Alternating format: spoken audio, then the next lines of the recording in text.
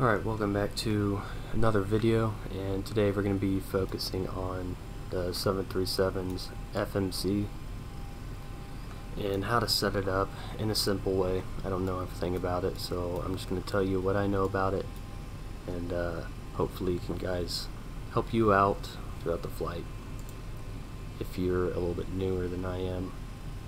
So first things first, we're going to hit route. And you got your origin and your destination. Origin is where you're at, destination is where you're going. So we're at Kansas City, and then we're going to Columbia.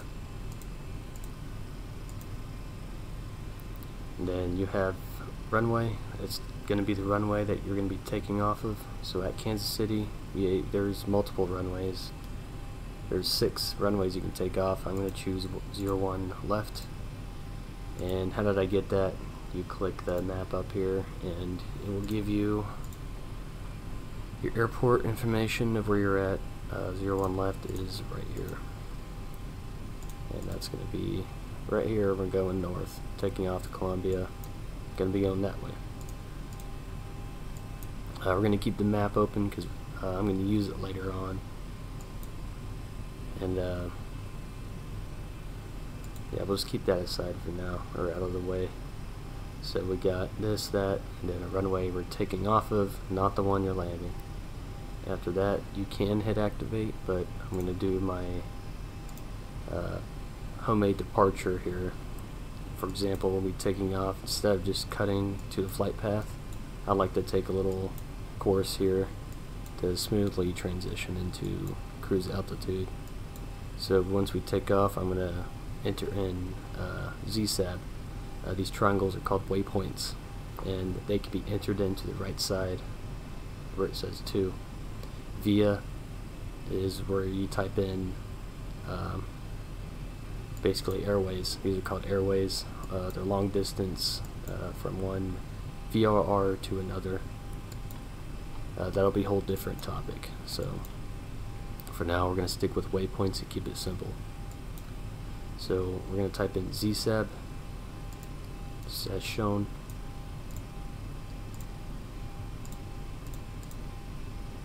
On the right side there, we're going to type them in order. So ZSAB, and let's do right turn. I like Skipper. Let's go to Skipper.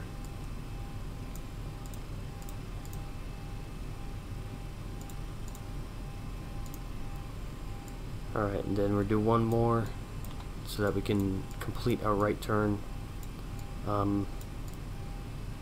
Let's go with Aoki here.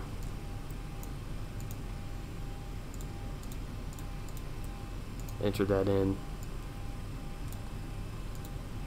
and then hit activate, and then hit execute.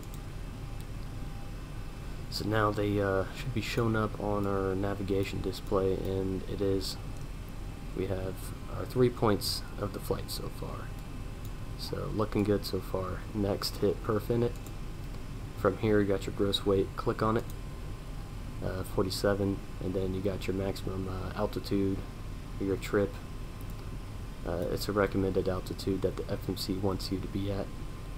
We're going to route it off to flight level 1, 5,000, 15,000. And then for reserves and cost index, that's about fuel. I always do 5/1, and then hit execute. It's going to state that you're using your reserve fuel, such as fuel as in if an emergency happens, it's going to use that fuel. And then after that, hit N1 limit, or actually doing out yet. You can check this out here. I don't know what it means yet, but maybe some of you do. Hit N1 limit, and then hit right here I go 22 for climb 1, 26,000 pounds of thrust, 24,000 and 22,000 pounds of thrust on the engines. So bad weather or less dense air, you're going to go with 26. When you're in a regular air density area, 22 always works. And then for climb 1, these are climb gradients. I think one is higher than the other, or a steeper angle. I always go with climb 1. And then hit takeoff. Then from here you got your flaps degree. So longer runway, use less flaps, and shorter runway I would use more flaps, and depending on air density and a bunch of factors, I'm going to go with 5 degrees of flap, and then you hit CG and you'll get your trim. My trim is 5.25. The 737 defaults at 5, so we're going to have to adjust that to around where a quarter of that would be. I'm going to guess it's right there. And then you got your V speeds. V speeds, we got V1, go up to the right, and go down a little bit here.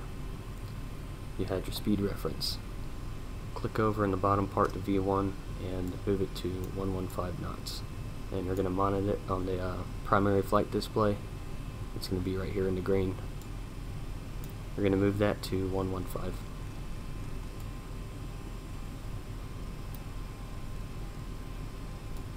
Alright, and then click the bottom part to rotate to VR, and then same thing, 115.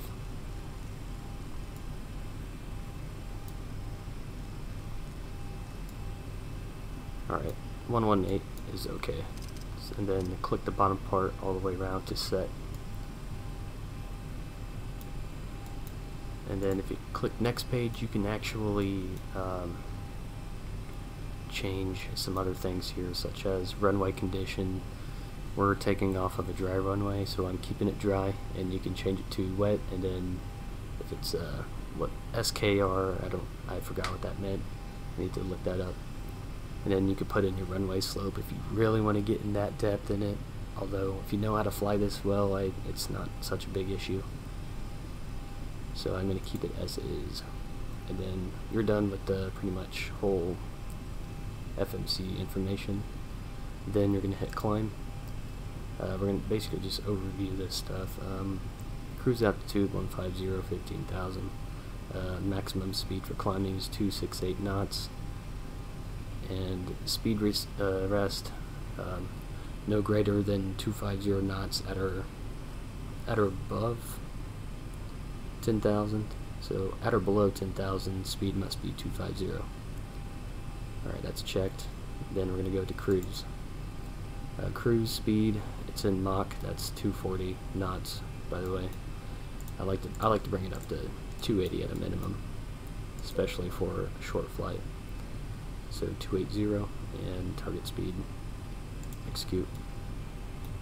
And this can be changed while in flight if you do not like your cruise speed. And it shows you your fuel at the destination airport. And I don't know the units. So then go to descent, speed 240, I keep it as is, I don't mess with this. After that, hit departure arrival. Hit departures on your home airport origin, and it gives you standard departures here. Standard, yeah. I'm not going to mess with that yet. So we've already selected 01 left at the beginning. We're going to keep it as is. As you can see, it's activated. No reason to mess with. Hit departure arrivals again. Go to your Columbia or destination arrival. And then stars, your standard arrivals will pop up here if the airport has them. And that's something you'll have to look up. I'll put a link in the description for that website. It's called AirNav. Anyways, we're going to look for a runway approach, or I like the ILS 02. So click on that, and we got transitions. I like the Mizzou one. That's the one I usually do. Select that, and you do not have to do transition. Then hit execute, and then from there we're going to clean up. So hit legs, and you have the waypoints in order from top to bottom on 3 pages. And if it's magenta, that's the current waypoint that you're going to or are at or need to go to in order to finish that flight. And notice how there's a blank spot right here. It's on the 4th sector, the 4th line. We're going to go next and then do the one after the blank, which is Mizzou. Click that, go back, and then overwrite the blank. and then hit execute. Double check once again. Everything looks good. So, and then we can always look at our flight plan. Go up here, change this to plan, and you can change your distance and the view. And you can go through it while looking at your nav display, hitting next and previous page. So I'm satisfied with this flight plan here. We go back to our map, and that's basically how to use this FMC simple way, and I'll try to provide links in the description for extra help. Thanks for watching, guys.